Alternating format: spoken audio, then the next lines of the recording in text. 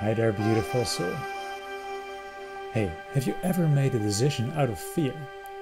And did that decision ever lead you to a good circumstance? I think this is a very important question. So, fear is a so-called negative emotion. And we have been taught in our society to suppress negative emotions and use a coping mechanism or buy a product to escape from feeling this fear. Now, we all know that this doesn't really work. When we experience a negative emotion that we do not want to express, we enter the fight or flight mechanism of the nervous system. We are in lower levels of consciousness, our energy shrinks, and we lack the ability for clear thinking. Now, from this space, every decision that we will make will somehow be a coping mechanism. And they often represent fight, flight, or hide. But sometimes we also buy a product to escape from it. Now, there are companies and strategies and media that use this in their advantage because they need to sell a product. They need to have something from you, and therefore they use fear techniques. For example, about a medical condition that you can get. And it doesn't really matter that the numbers that they are presenting you are not really clear, valid. Instead, they use manipulation techniques, like, for example, in the book How to Lie with Statistics, to sell a storyline of fear on you.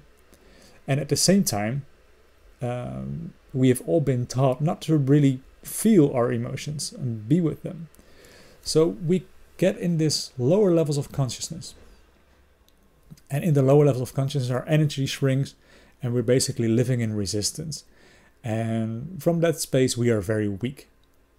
If you are very afraid of this medical condition and you ask for your doctor whether you should take this medical product, and yes, I'm going to this subject because it's very, very busy in my inbox with this question. Then your doctor might say, well, the disease that you might be getting might be worse than chronic fatigue syndrome, so I advise you to take it. At the same time, this human gets a financial bonus by injecting you with this substance. So his advice is not really clear, not really objective, I think. Spiritually speaking, we're vibrating at very low levels of consciousness. And we're taking something to counteract this feeling.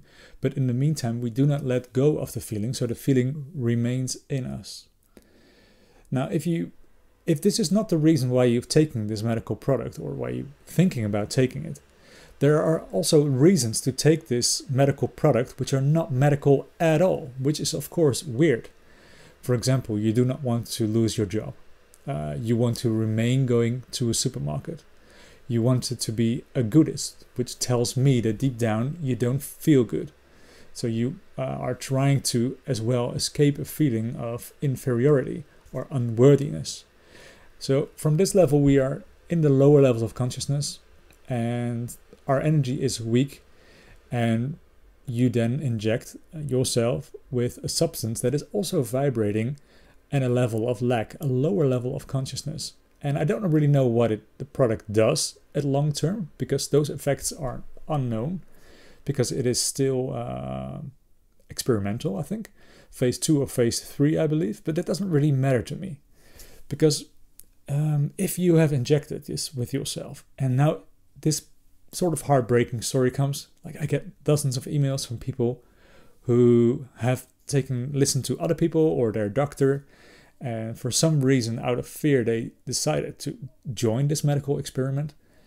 And they have lots of negative consequences. Their health has been declining, or they're back at rock bottom. But of course, there are also people who don't have these side effects. So it's not like a story that counts for everyone. What matters is that this product and any other product like it, which is out of fear, also vibrates at this level of fear. This means it lowers your level of consciousness. And of course, the product does something. And this might be very negative for your body. It might be very stressful. And you might feel like, I made a mistake, I want to get rid of it. Well, Joe Dispenza would say, what you're actually becoming in this lower level of consciousness is you become matter, and you try to influence matter with matter, which is hard work, maybe also very impossible, because you're always, running behind a carrot on a stick, but you never really arrive there. So I don't think this is the way to go. And also, this isn't the way to go with dealing with your illness or a chronic disease in the first place. What we always aiming for is to get you in your own power, to make your energy stronger, to release the negative emotions so you can escape these lower levels of consciousness, and you can act and live from different feelings which aren't emotions. And these lower levels of these higher levels of consciousness, which are the so-called healing states, according to David R. Hawkins, is called love, peace, joy, and then on top of that is enlightenment, where you really give up on yourself. But we don't have to go there. And these, you might think that love, joy, and peace is an emotion as well, but that is not really the case. This state of consciousness is your true self shining through you. So this is not really an emotion, but it is a feeling instead. And that's why these lower levels of consciousness, they're all related to emotions, because an emotion is always feedback somehow from a negative circumstance, that you're not really in the right place or acting from the right circumstances. So these levels are shame, guilt, fear, anger, apathy.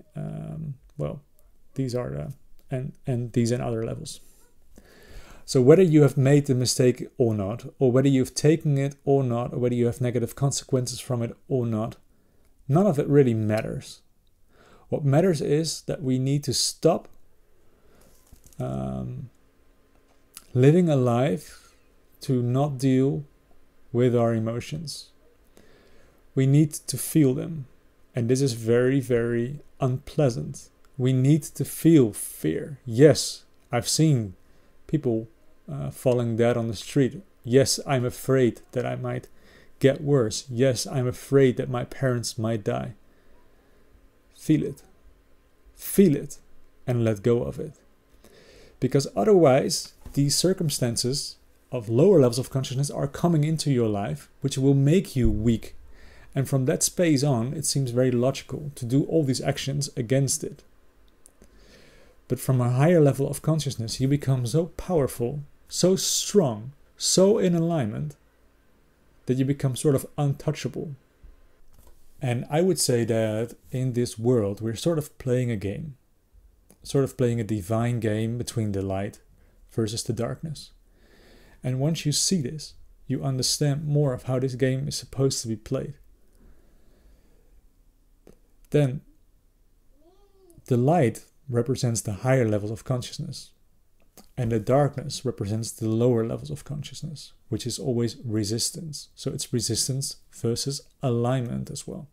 Allowing, letting go, unite, unify, instead of dividing, resistance, fear, and these kind of things. But what it really means is that we must shine the light on the darkness. Shine the light on the things that we do not want to see about ourselves. Look into our own shadow. Look into our own darkness.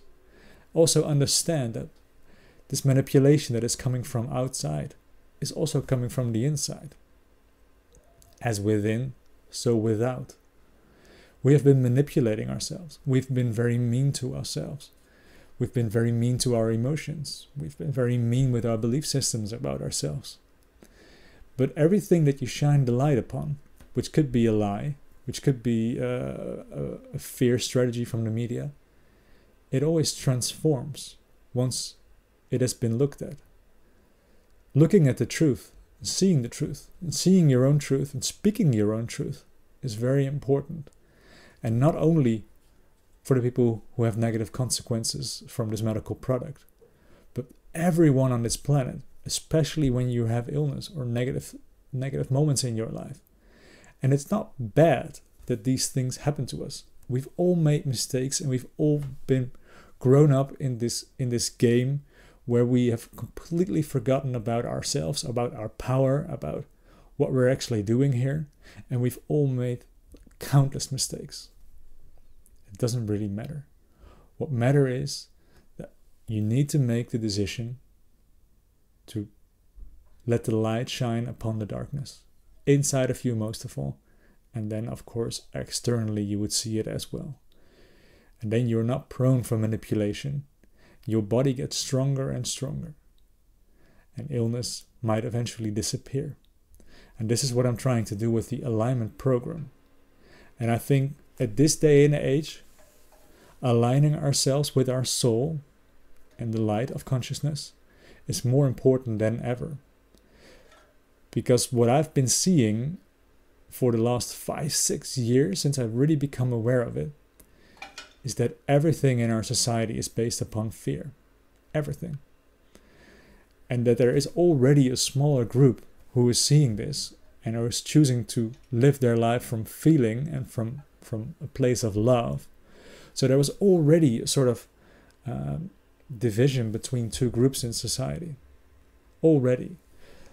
And one group might feel like they need to lean towards more the darkness, which is always more fear.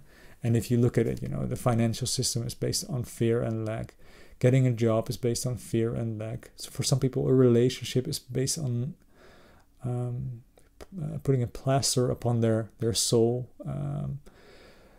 And the food system, it becomes very obvious that everything is based on these lower levels of consciousness, and that we need to shift to a place of abundance, to a place of possibility, to a place of trust, which is also a place of healing.